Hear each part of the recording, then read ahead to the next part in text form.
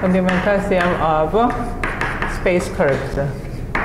So we are given some curvature function positive and some, we don't know if that is curvature or torsion, but anyway, if you are given some functions, positive function or the function, your value function given, then what?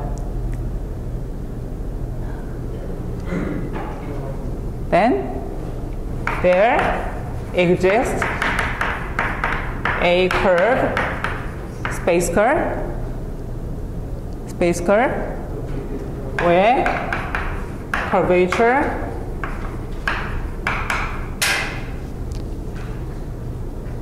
the given function, positive function, and torsion is tau, up to position.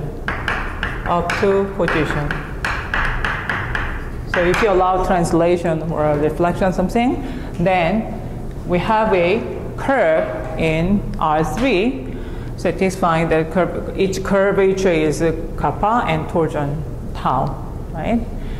So we worked that example. So we look for a curve such that the ratio of torsion and curvature is a constant.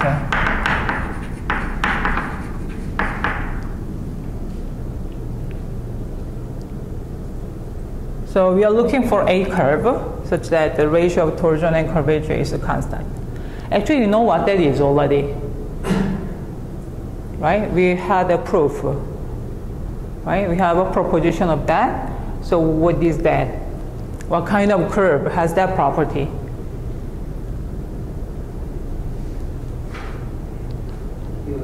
Helix, right? We know that. No, by proposition we did. So the alpha is 3 helix. So let's see how. So actually we worked that out, and so here's the summary of the things, because I'm going to show other things out of this. So you change the variable. So we introduce a new variable, new parameter t. So t of s is integral 0 to s. We assume k positive, so that function sigma d sigma. So we introduce a new parameter t. Okay, so t is a function of s, and this dt ds is curvature s, right? By fundamental theorem of calculus, right? So that according to this new parameter t, we change everything accordingly. So t prime, we change it. T prime originally is t prime s, right? But now we change it t prime, n prime, b prime using the t variable, that one. Okay. So if you do it, then we have following. Second derivative of n, we have t and b, okay, is plus, that is w square n equals 0. Here w square is 1 plus c squared. The c is the same c. I don't want to repeat that everything, okay? So there is some work here. So we did that last time, okay? So this is the equation in terms of big N. So we know how to solve that. From dE, we know that N is what? Cosine Wt A plus sine Wt B for constant vectors A and B. At that time that we have a real valued function, but here is same applies. Okay, so we can we can solve this second order linear differential equation, actually constant coefficient. Okay, so then this one actually is integral of t dt. So derivative of t, big T, is n. Okay, so by taking the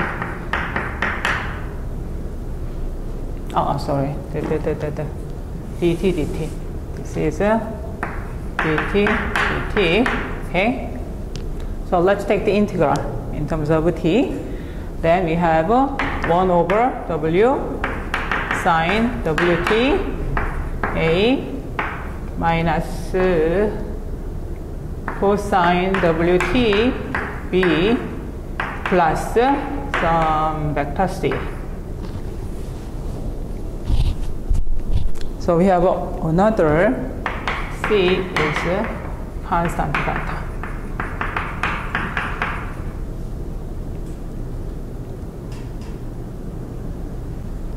Right? And then we take, this is derivative of the alpha, right? So let's take the integral with respect to the variable s. We know t is a function of s. We are not taking the integral with respect to t.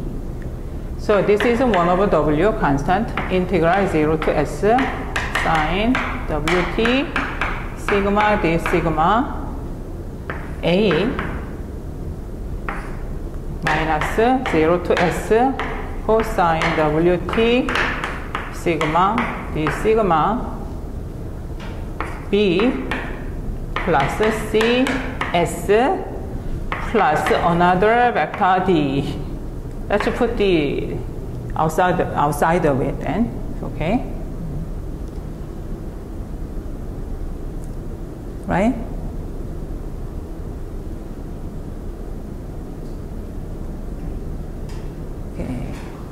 Okay, then there is some messy work. Okay, there is some messy work. We figured out that A, B are orthogonal, and A and B and C are orthogonal. Okay, and length of the A is same as the length of B, and it's a union.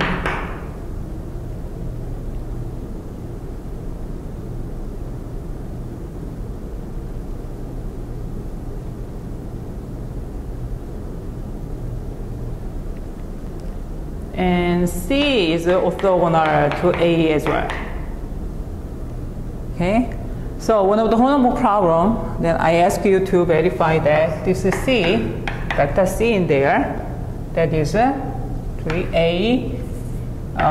equals B, and length of that C is that constant C.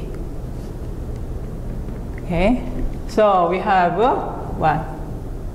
Using that fact, actually AB orthogonal and C is A cross B and length is C. So now we can change this one. We can change this one. Alpha S is 1 over W. Then is a vector integral 0 to S sine omega t sigma d sigma. Is A direction, we can interpret that as a kind of 1, 0, 0, B is a 0, 1, 0, and C is like a 0, 0, 1. So we can make that one as a 0 to S minus cosine W T sigma D sigma, and last one is plus some constant vector D.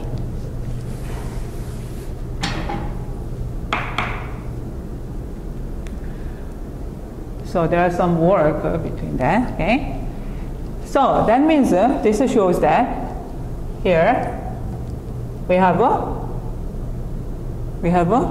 this alpha is what?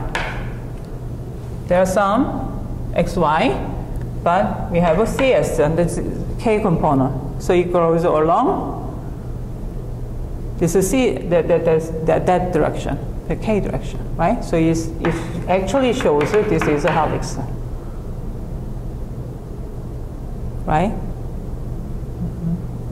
Okay, then that's what we found last time.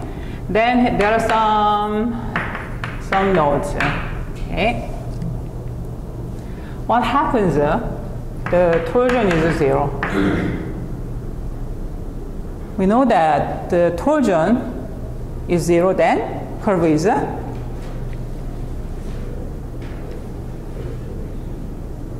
torsion is 0. Then curve is plane curve, right? So let's see what happens. If torsion is 0, then torsion is c times curvature. So torsion is 0 means c is 0, right? So that implies constant c we use there is 0. So what's happening if c is 0 in this formula we obtained? C is 0, you see? We only have xy's, right? So that shows this is a plane curve. Okay, that's one thing we can see also. Then, what about curvature is constant and torsion is 0.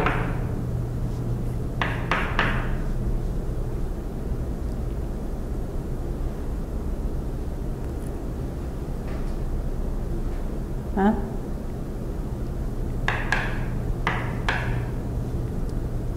Curvature is constant, positive constant, and torsion is 0.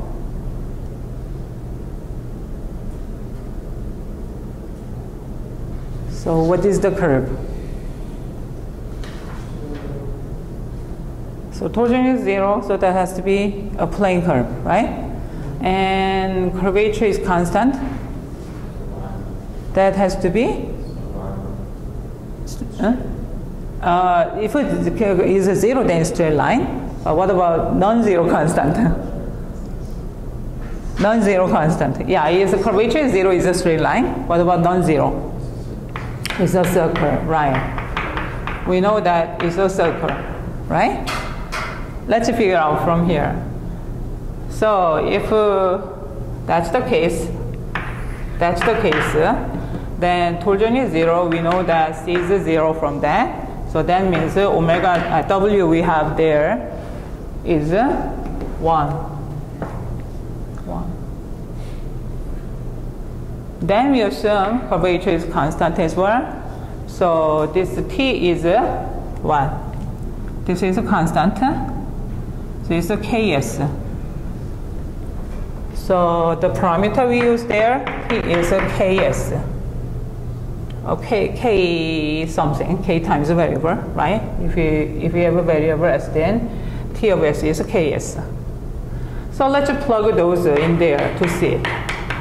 So w is 1, so 0 to s sine w, t sigma ts is ks. So that is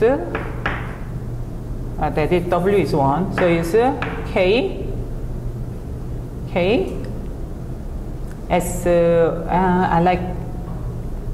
I like to use a sigma, okay, sigma, okay, same as that above. So k sigma d sigma minus integral 0 to s cosine k sigma d sigma, and c is 0, so we have that plus d.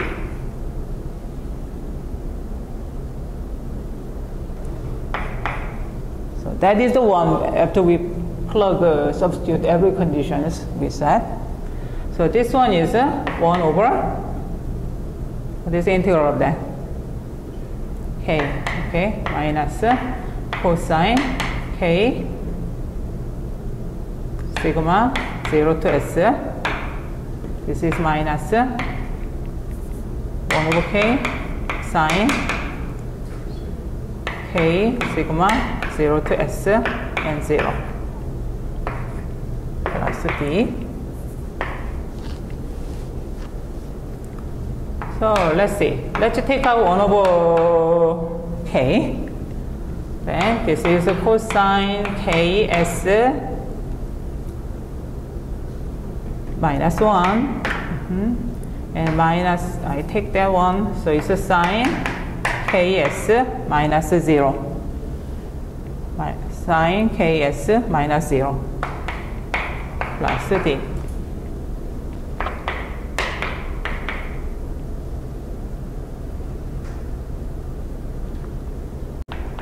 Right?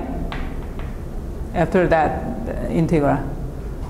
So what is that?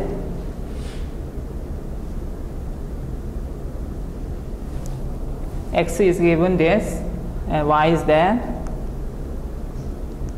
That is a circle, right? It's a circle. It's x plus 1. Here, if you set this is x, x plus 1 is a cosine ks, and y is a sine ks. So this square plus y square equal to 1. So it's a circle. So this is a circle. Okay, so from this example, we can see something like that. Okay? All right, then.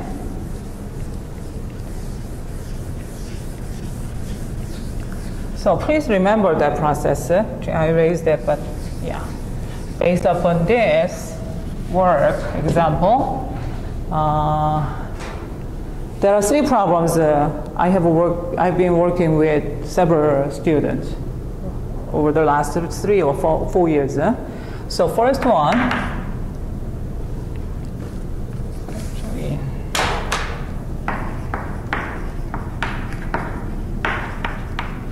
Undergraduate Research. Okay.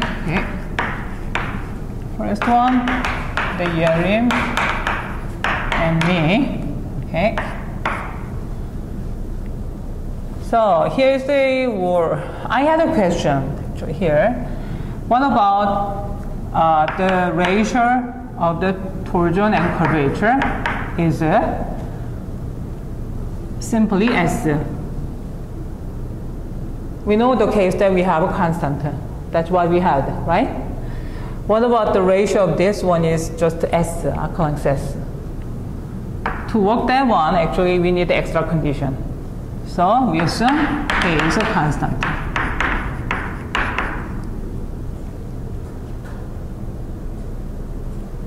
So curvature is constant. Power K, yeah, curvature. Then we use a same parameter S that I said is a curvature sigma, this sigma.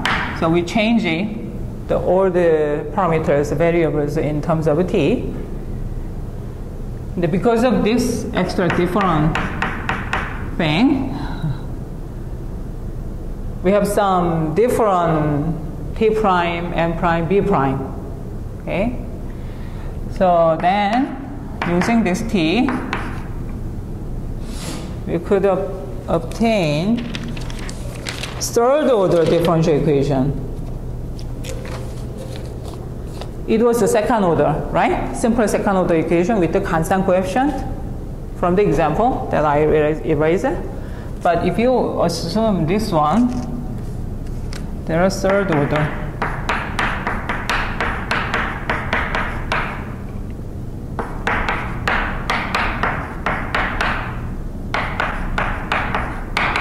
Yeah. Third order linear differential equation with variable coefficient.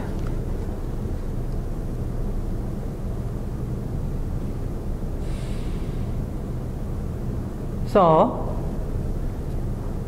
everyone take DE, right? Differential equation. No? You should not yet? Oh, I see. Oh, then this one does not have a constant coefficient, so we cannot use the characteristic equation. But there is another way. This is a higher order differential equation. So what is the way we handle?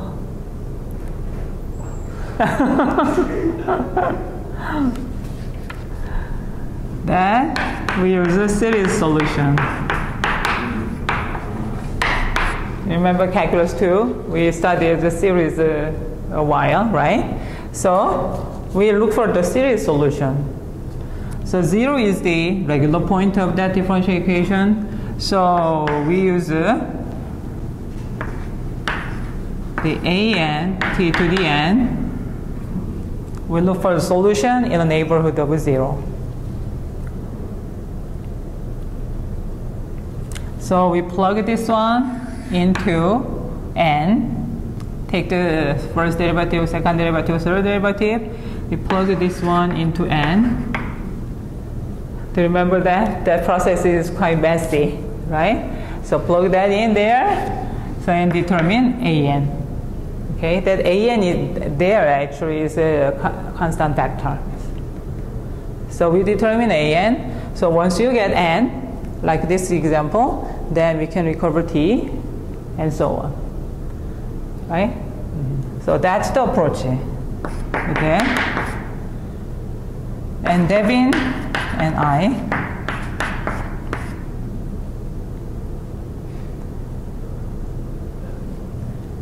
what about this ratio is 1 over s.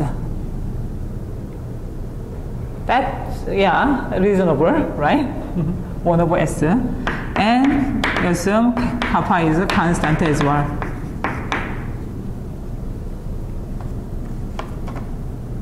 Okay. Then this time, we change the parameter t differently. This one, 0 to s, we put torsion instead. Instead of kappa, we use a torsion. Actually, torsion is, if you replace torsion, that is 0 to s, what? Curvature over sigma d sigma, right?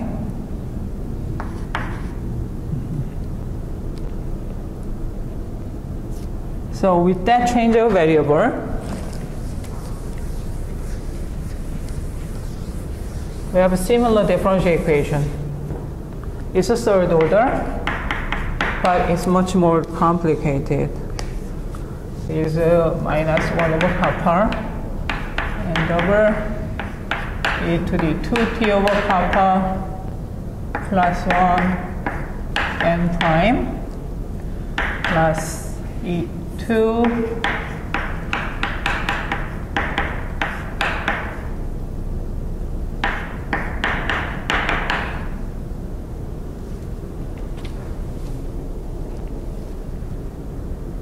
but again, in third order, yeah, dE linear dE with the variable coefficient. Okay. This one is actually is better because we have a t squared and 3t, and kappa is constant, so we have a polynomial coefficient. But this one, we have exponential function there. It's more complicated than this. So the thing is that we are able to change calculus 2. We are able to change this to Taylor series, Maclaurin series at 0. Right? So change this series again, and we apply the series solution here again. And t equals 0. So it's a very, very, again, messy work. So we determine the coefficient. That means, yeah, we get the alpha there. So once you get the alpha, actually we need to play with the constant we have there in the solution, because that constant is not arbitrary, as you see here. Once you have a b and c, those constant vectors, those are not arbitrary. So we have to say, we have to investigate more further to determine something like this, to have a nice expression at the end. Okay. This is the second work, and third one, there's a catch on me. Okay. 2003, Yan Chen, my thesis advisor, he wrote a paper about the rectifying curve.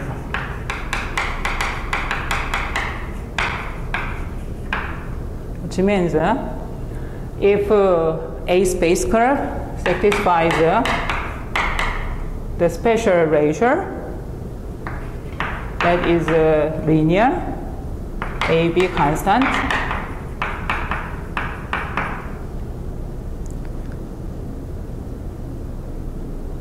then this if and only if condition is the position vector of the curve with that condition, this lies always in its rectifying plane.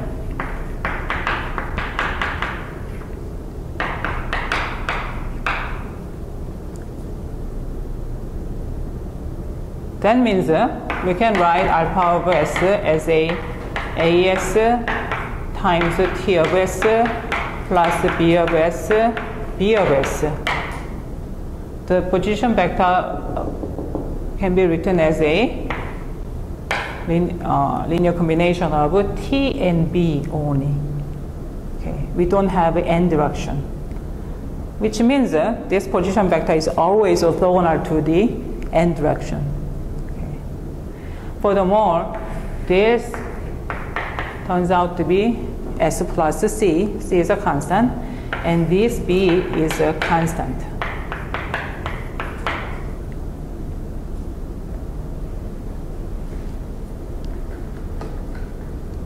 So that means you assume that is the rectifying curve, because A is 1, B is 0. Okay. So Lukács actually worked rectifying curve in 4-dimensional Minkowski space. So he considered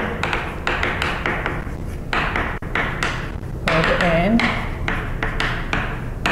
4-dimensional Minkowski space. This means this is similar to the R4, but it has a different metric. So that metric on here is the t squares, that is minus the x square plus dy square, dz square, xyz plus dk square, something like that. So we have a time-like axis. So like this one, x and x is minus 1. So metric inner product is not always positive definite. So in physics, it's called the time-like vector. Okay. So we have time-like and space-like and null. So null vector means there is a vector u and u. If you take the dot product, that is a 0, but u is not 0. It never happen in Euclidean metric, but we allow that happen in the Minkowski space. Okay, I know. I don't know much about it, but it is a theory in the general relativity or something like that. Yeah. Okay. Anyway, he considered this there. Okay. So he placed a different metric there in R4. So instead of using t and b, he uses t and b1, b2. There are two binomial vectors. Okay. So Frenet-Serif frame theorem. Oh, oops. So that is using this metric. So that is 0, 1, 0, 0, 1, 0, 0, minus 0, 0, curvature 4, 1, 2. sorry, 2, 2, 3, minus curvature 3, 0. And T and B1, B2. So we assume T is a time-like, and the rest is a space-like.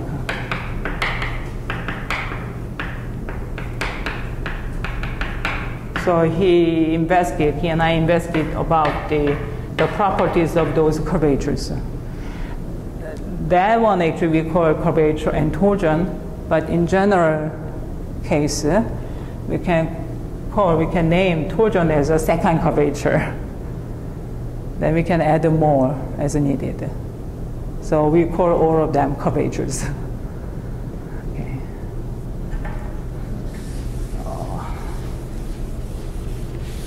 Okay, those are the ones actually. Yeah, there are several theorems related to those. So those are the ones that I did with those three people. Actually, that all started from that example we did in class. So if you change the condition a little bit, then we can make some new problem out of it. All right? Yeah. Okay. Then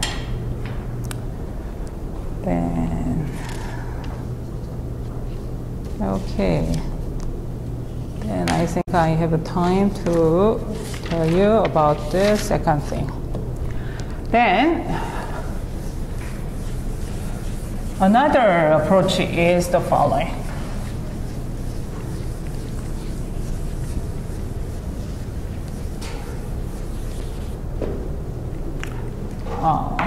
Involute and evolute.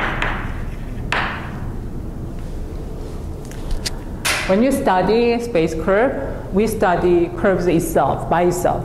That's the approach. Right? We study curvature and torsion, and we study curve itself.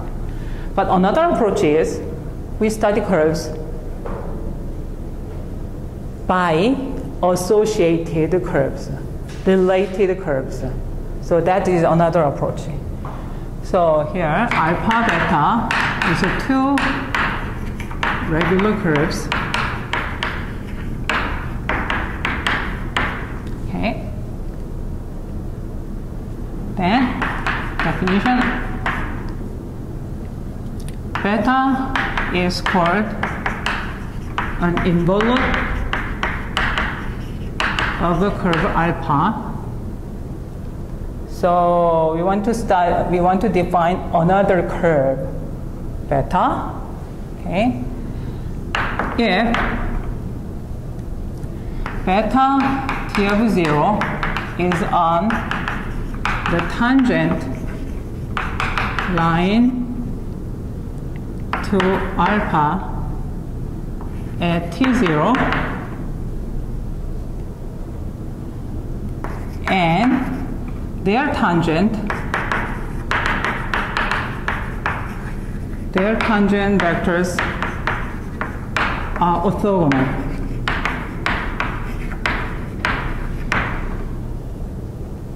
So here's the picture. Okay, so we have alpha, it's a regular curve. Okay, we pick the point there, and then draw a tangent line at this point. So there is a tangent line. Okay.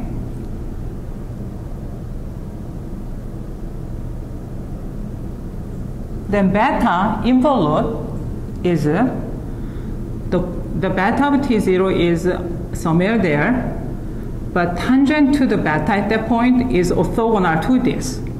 So which means like that. Okay, so that has to be true for every point along the curve.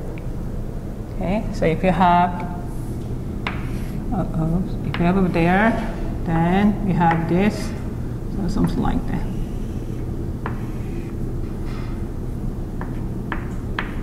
Yeah. So that is a beta. So we call this is involute.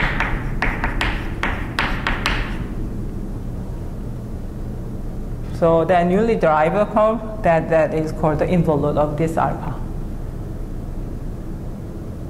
Okay? Right? And evolute is the other way around. This is called the involute of alpha. And in terms of that, the alpha is evolute of beta. So they are related that way. So this is, in that setting, alpha is evolute of beta.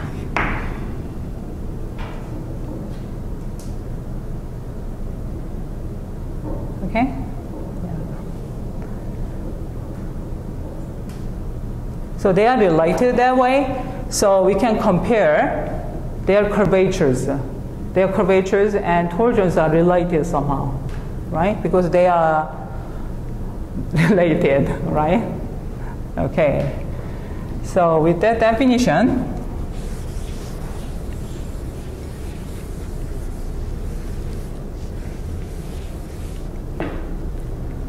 we can do the following.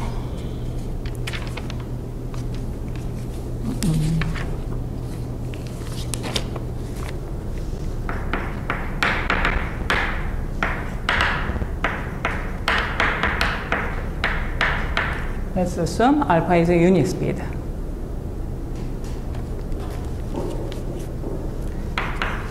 Let's say beta is an envelope.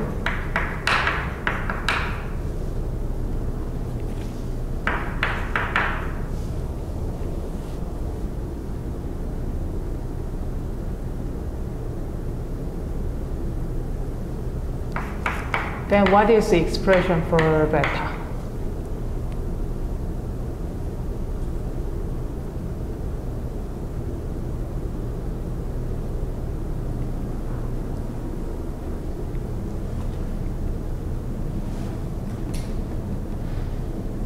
You can write the beta, that envelope, in terms of alpha. Here, what is the beta minus alpha? What is this?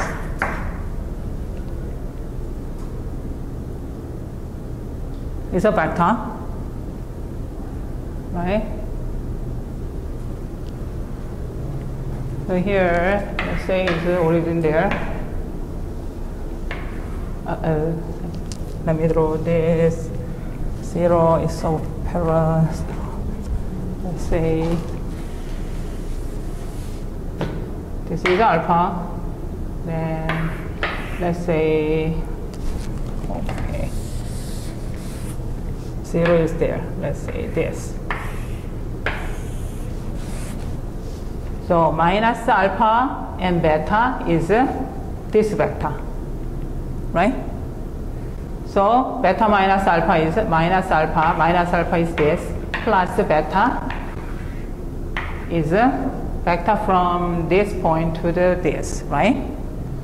So what is that? That is tangent to the alpha, right? So that is parallel to tangent to the alpha. I like to specify the tangent to the alpha, okay? So that means you can write beta s as alpha of s plus some lambda of s t alpha of s, because that is parallel. It's some multiple of t, right? Actually here, t alpha is, we assume alpha is unit speed, so we can replace this by alpha prime. Alpha prime? Alpha prime s, yeah, I'll just leave it there, okay. And this is alpha prime, right?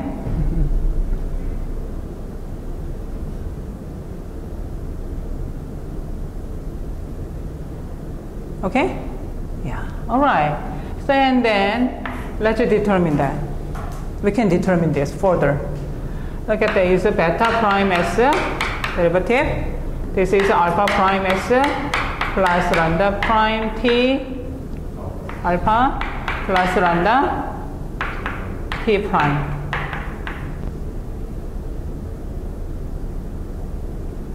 Right?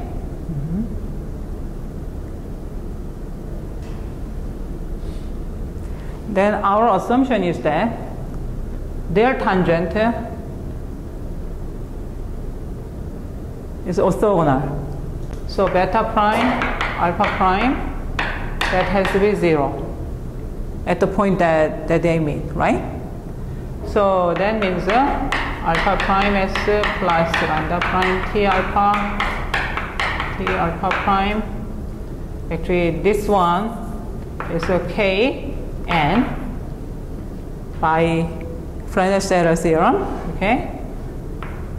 Dot alpha prime. I replace that beta prime as that.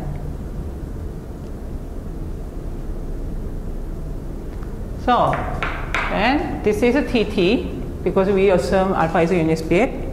So this is a t dot t. So we have a 1 plus this.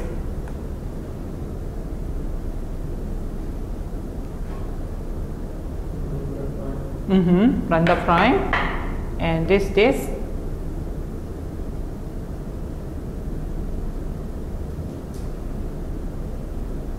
This is t, right? So this is 0. So that is 0.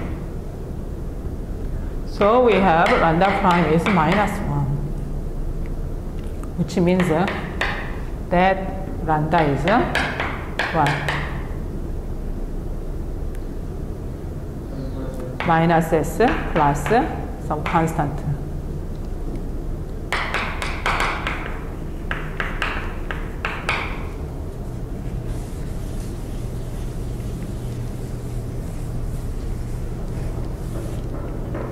So we have a complete expression for the envelope. So this is alpha of s plus c minus c1 minus s, then t. The t is the tangent to the alpha. Okay. Okay.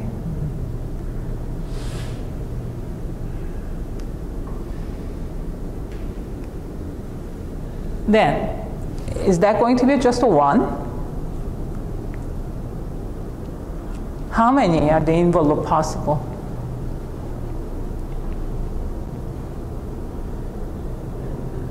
Huh? Infinitely many? Why? Right. We don't know that constancy, right? It's not fixed to c. So, we can take differences, right? So the infinitely many, because the C1, right?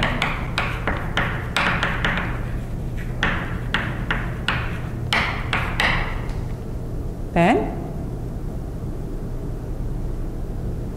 if you call it that is beta 1, so beta 2 is 1.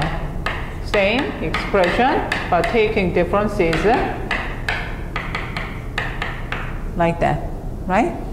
So what is difference between what is distance between those envelopes then? Minus beta 2.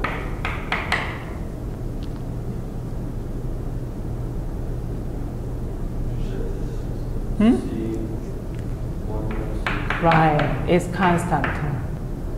So they are apart by constant. Okay?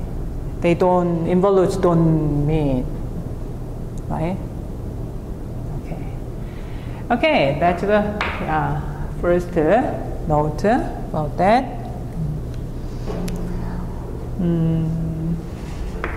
Beta is not regular if. Let's see when. We always use regular curve. But there's some problem if at some point envelope is not regular, which means derivative equals 0. Okay? So what is the derivative? The envelope that we have.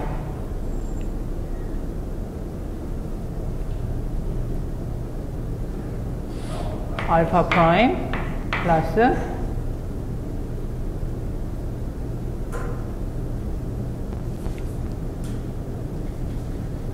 네? 알파 프라임 derivative minus this is alpha prime, right? Plus C1 minus S T prime. So this cancels out. So beta prime is C1 minus S. Then we can see, change that one. Kappa N.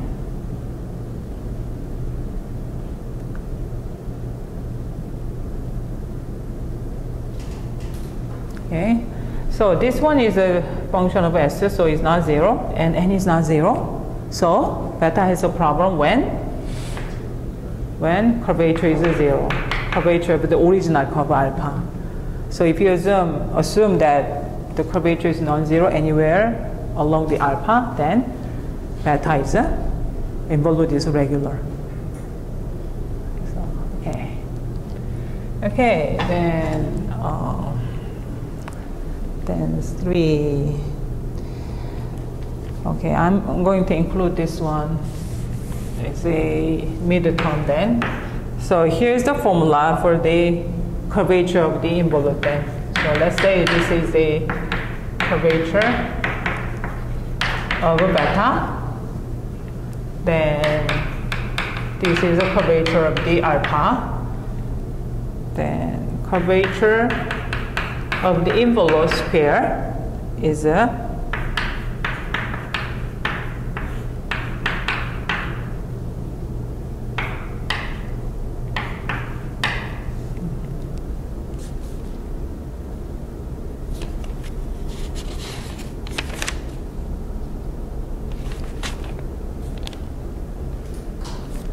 okay.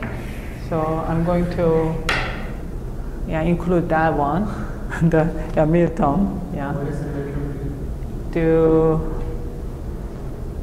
I'll give you 2 weeks.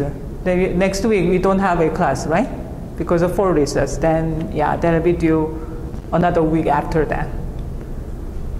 Okay?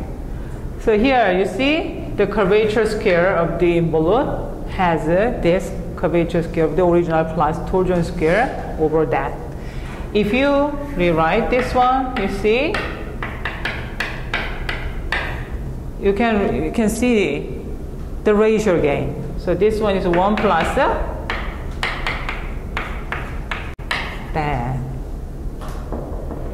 Okay, I like that ratio. Okay, that's it then. That's it. Okay, thank you.